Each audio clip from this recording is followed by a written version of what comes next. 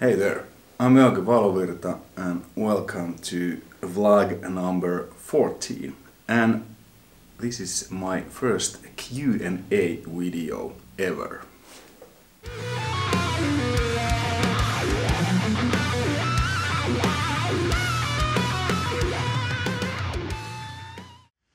Alright, first I wanna thank you all. I just got a notification that my videos have reached the mark of 700,000 views, which is awesome. And also my subscribers reached the 7K point. I think it's almost like 7.5K at the moment, which is pretty awesome considering I actually kind of really started this channel like basically a year ago. Oh, anyway, thank you all for the questions and comments. I've tried to answer them all because when I go to the YouTube studio thing, I can see the notifications, but sometimes I probably might have missed something. And sometimes, you might have a similar question than somebody else, and then I've only answered to that question and so on. So, well, anyways, I kind of like gathered the most famous questions, or at least the latest ones. So, let's start first. Why Cubase instead of Logic? Well, Cyhra's vocalist Jake uses Cubase. He is endorsed by Steinberg, and well, he got me an artist endorsement also. So, which is amazing. Thank you, Steinberg, for that. But I must say that I'm really glad that I switched from Logic. I mean, without the endorsement deal, I would have bought Cubase because it's just so the most logical DAW I've ever used. There's so many things that usually, I've been a Mac user for God knows how long. Usually Mac are the most logical, like I wonder if I could do this, but Cubase just seemed to fit really good for me. And the drum editing software, whatever, is fantastic. That's why I'm really happy. And now me and Jake, we can work, with the VST connection. We've been actually writing. There's actually one session open, new Cyhra songs. We have probably like 30 already. So this is one that we've been working today.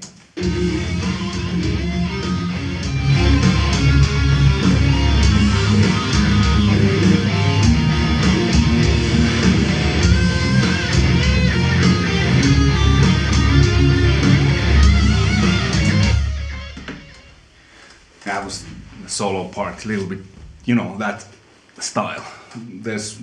There's something else, something new, something borrowed, something blue, like always. No idea when the next album, when we are gonna record the next album, and whenever it's gonna come out. But we've been just writing songs, and well, we have quite a lot. So it might be that we are actually going to the studio, or well, drums will be recorded somewhere. I basically most likely do guitars and bass here. But that's like what has been the last couple of weeks, like my main job, so to say. And of course, doing the videos. And then, why I switched from Focusrite Scarlett to this Steinberg UR816C audio interface. Well, the main reason was that it has a lot more ins and outs. Because with the Scarlett 2i2, I needed to, plug in and out the cables. Now, everything what I have is going to here, vocal mic for my poor demo vocals. Well, everything is connected. My reamp box is connected to one of the outs, so it's really practical and it's fantastic. I mean, the Focusrite was great, especially it's so cheap, but this is, I guess, a little bit more expensive. And I think, I'm not sure, but I think there is like fuller sound. Maybe it's, this uses the Yamaha D preamps. Well, the Focusrite, that was great, but that's just really practical. So now I have everything connected all the time. All my amps and load boxes and vocal mics and DI boxes and reamp boxes and whatnot. That's the reason. Then, why I like Marshalls? That's been asked a lot. Well, if you see my videos, you know, they sound awesome. Especially 800, that's my favorite. Maybe it's because, like, my first amp was a small Araya combo. My second amp was a Marshall Valvostate. My first real tube amp was Marshall 800, 223. You know, I've grown up with that sound, you know, playing wise and, you know, listening to albums and stuff. That's just like coming home to me. And, you know, Marshalls in general, they have this nice, I mean, sometimes they can sound a little bit, I don't know what could be described, well, whatever, but in the mix they just work.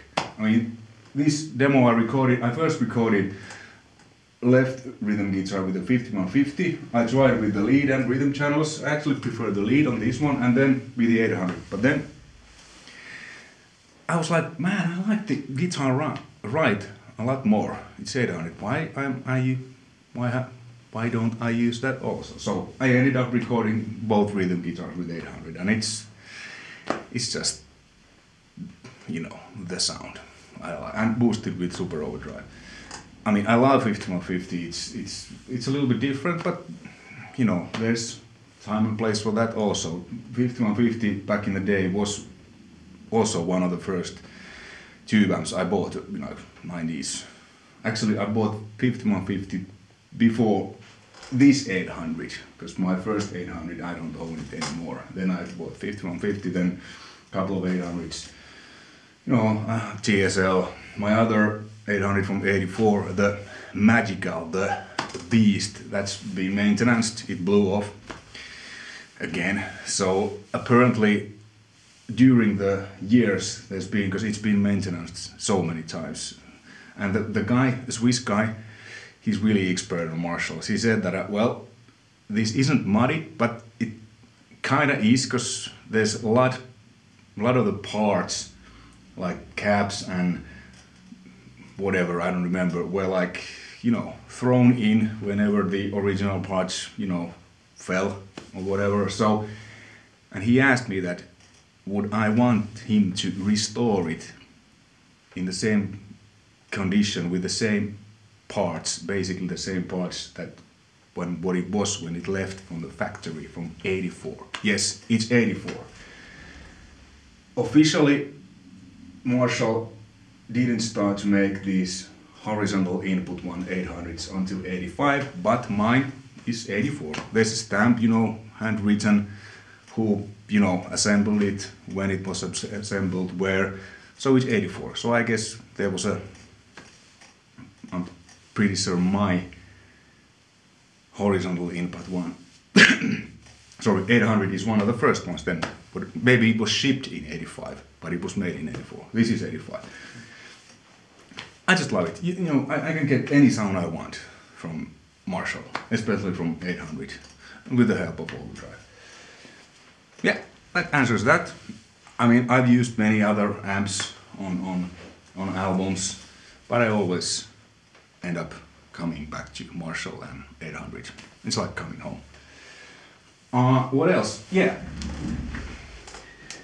My signature ESP. I have 4 of these. This is the one I've used a lot. And this is actually the one that had the shining logo there, but since I'm not playing in shining anymore, I put some stickers.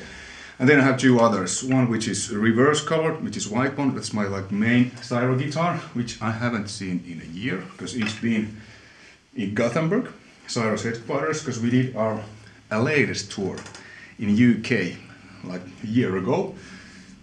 Then our crew took my guitars, my, you know, live rig to Gothenburg, and then because we were supposed to go out on the road soon after, but well, a year later we haven't, for the obvious reasons. And yeah, I've gotten questions that will these be available for public? There's been like every now and then some discussions with ESP, but I have no idea. I mean, this is kind of like the, you know, I guess you can't make or sell these in England because of Gibson's lawsuits, because this has 4 of these and this is different than with the, you know, USA handmade ESPs. This is really thick, the neck is really thick, maple neck. These are handmade in Japan at the original ESP custom shop. So, well, we'll see if this will ever happen. But if you're interested, you can order one of these. You just have to contact me first, because we have agreed that if someone wants to order exactly like this, you know, I need to give a okay to that. So they have the specs and stuff at ESP Japan's custom shop, because these are basically all 4 are same, just different color. Obviously these are handmade. Some of them have a little bit thicker neck than the others. Some has a little bit more lows, some a little bit more highs, but basically they are the same. So we'll see. What do I think about Evertune? Well, the feel is a little bit spongy here, but in the studio it's fantastic. I mean, these guitars, I recorded everything with this. And the last Cyhra album, No Halos in Hell, I used producer Jacob Hansen's Evertune ESP. Because, I mean, it's so handy. Because most of the time when you're recording an album, actually most of the time goes into tuning. Especially, you know, G string, you know that? So I did all No Halos in Hell guitar tracks, like 15, 16 songs in 2 days. And I tuned the guitar twice. Once when I changed the strings on the first day, and the second time when I changed the strings on the second day. So it makes everything so smooth, you don't have to worry about, you know. And yeah, the feel it's a little bit different, but at least I get used to it, you know, really fast. And I did, you know, the rhythms, the leads, I used the normal guitar, but I have set this up like so I can bend with this. You can obviously set it that no matter what you do, you can't bend, it stays in tune, but I like to, that feels really strange. So this is basically my studio guitar, especially with Cyhra, because there's keyboards, a lot of stuff, so a lot of layers of guitars, so it's just easier to. What do I think about LTD guitars? Well, I have only one, but I've done videos of many. I think these are fantastic. And I actually just got a confirmation that I'm gonna get a new Phoenix bass from ESP in a few months. The black one with EMGs. And I mean, I'm not sure how, is it like 1,000 euros or something? Made in Korea, but these are really good. I mean, wow. What's the story with my Tokais? Well, I used to have these before ESPs or anything. Musamaailma, the Finnish fantastic guitar and bass and instrument, you know, store in Finland. They represent Tokai. They've been representing Tokai, distributing it to Finland like, well, as long as I have played. So yeah, Tokais. I have one Gibson which isn't here, but I prefer these more. These are old ones, 20 years something old. I love these guitars. What else? Yeah, do I use any magic tricks because my guitar sound is good? No, I don't. It's all here. So on my videos, if there's something done in the post, like delay or reverb or whatever, I tell that and I show that. Most of the time, there's nothing. No EQ, no compressor, no magic box.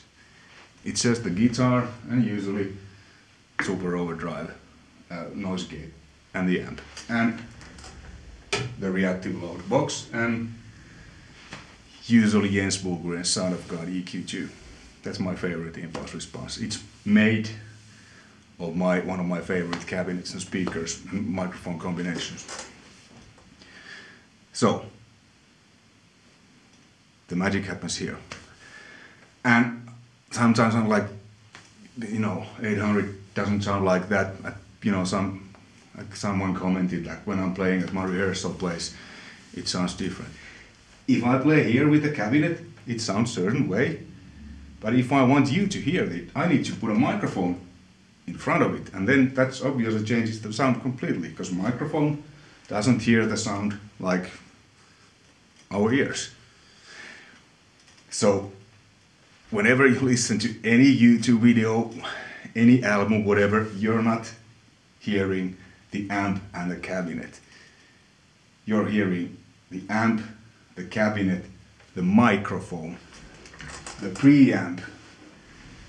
So, if you want to hear how these sounds here, you would have to be here with me.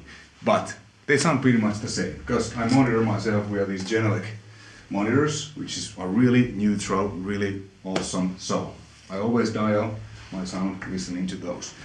That's what you do in the studio.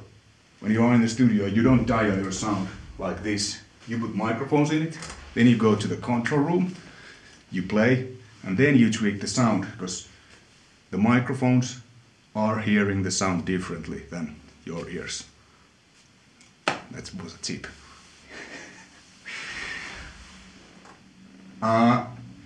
Well, I guess that's for now. At least, I think so. If you have any more questions, put them in the description below, and I guess I'll be doing this a little bit more. Because luckily my subscriber count has been growing, so it takes a lot of time to, answer everyone individually. And yeah, thanks again for the support. I try to keep my pace up, like a couple of videos a week. Right now I'm in a mood of, we're writing new Cyhra material with Jake, so I have no idea what I'm gonna do next, my next video, but I have a long list of requests from you, my to-do list, so I'll probably pick something from there and we'll do it. Probably by the end of this week. Alright, hey, thanks for watching. Stay tuned. All the best. Take care. Bye.